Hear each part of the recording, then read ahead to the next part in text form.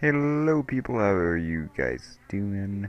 I just wanted to kind of not spoil, but kind of show something from MIT, which was a school that I went to for a little while. Um, this is a game called Petals Around the Rose, and this was made by a guy named Raphael. Um, Pretty much you get to roll dice, and there's 6 different dice, and you have to figure out how many petals are around the rose. Um, I'm not gonna tell you the answer because that would be bullcrap.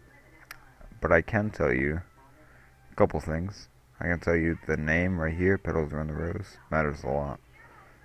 Also, the answer will always be even. And there's a few other things I can tell you, but first I'm going to do a quick problem for you.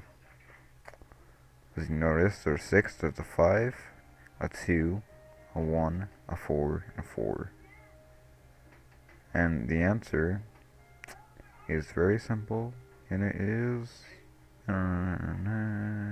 8.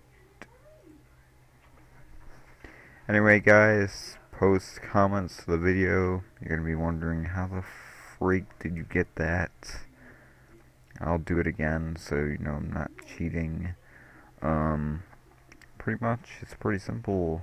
It's just like boom, or um, hmm.